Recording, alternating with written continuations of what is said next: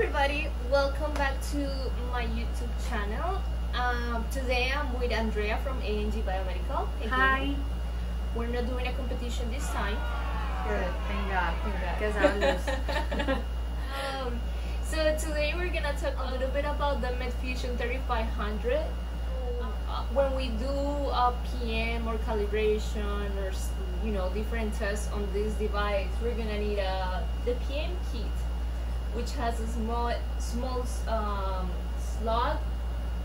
the large slug, and the first Cap.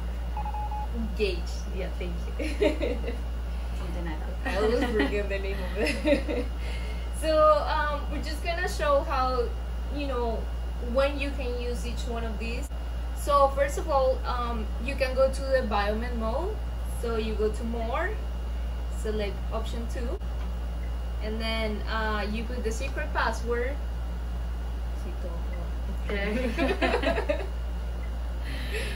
And then enter it. I'm sorry I cannot share passwords with you because I don't want to get in trouble.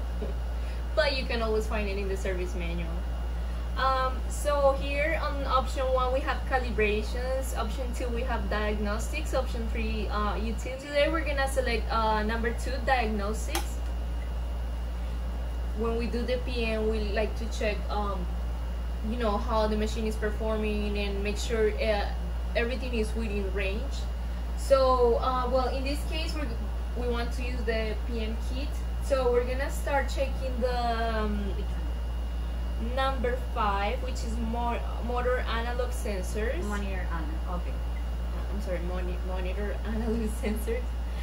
So here we have force, the plunger position, and the syringe size. So first of all, before you open it up, no, it's okay. Before we open it up, we gotta make sure that the force sensor, the reading is something between negative 0.2 and 0.2 pounds. This one is 0.07. So now we can start using the force gauge. You always forget that. Of course. So yeah, we can put it here. I feel that today I'm gonna be my assistant. Yes. Okay, so then we put this one back. So no, you don't move this one. You're gonna adjust it with this screw a little bit so it touches the sensor there. Right there, you're good. Okay, And then I have to press this one, right? You press that one so it goes back to 0. For some reason this is upside down. Like from here I can see it perfectly. No, I cannot. Exactly, you have to like read like this. Anyway, so we're back to 0. Now we need to apply 15 pounds of pressure. So you're gonna move the screw again. This one. And you're gonna go all the way to 15.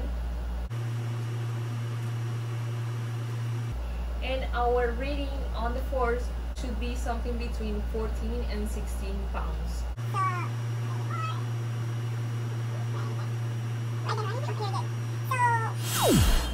What's the reading on the force right now? Is 14.68 pounds. So we are within range because we're supposed to be between 14 and 16 pounds. So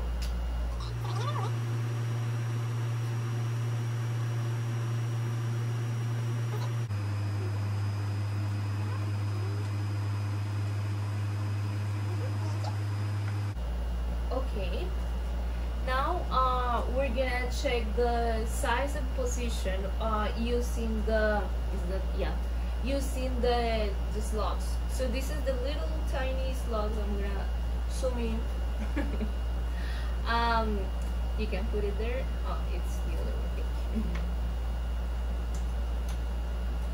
On this one, the reading should be for the size. We should have a reading 0.256 and 0.272. We have 0.261. So which is within range. Within range. And then for the position, we should have a reading between 0.680 and 0.720. We have 0.697 inch. Okay, so we are within range. Yes. Now we're gonna check with the big one. The the large slug.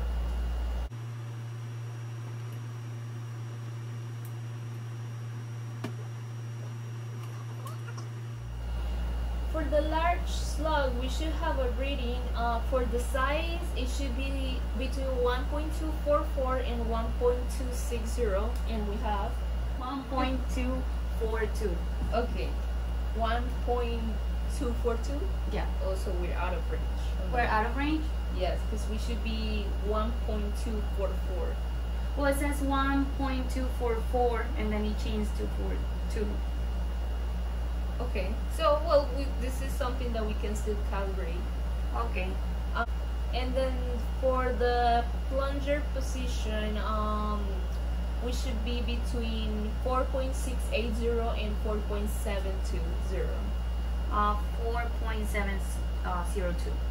So we are within range in that one. So With the size we are right now. So for size, we're out of range. We can show you guys how to calibrate it. So, but for now, yeah, this is what we have. You know, when we can use the calibration kit or the PM kit. And for the records, like I guess if you lost one of those pieces, you have to get the whole kit again, most likely. And this one must be really easier to lose because it's tiny. Yeah. Earlier I was like, where did I put it? All right. So for calibration, guys, in this case, we can calibrate the size. So we're gonna go back. Now we can go to number 1, which is calibration.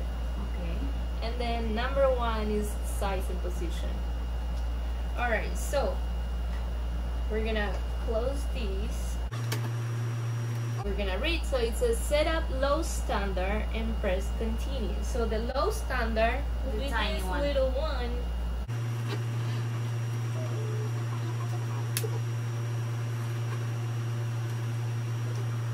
Okay, so now we have it. You can click continue. Okay. And now it says set up high standard. So this is the high standard.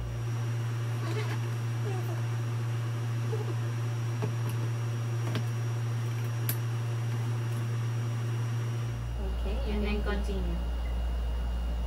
Again.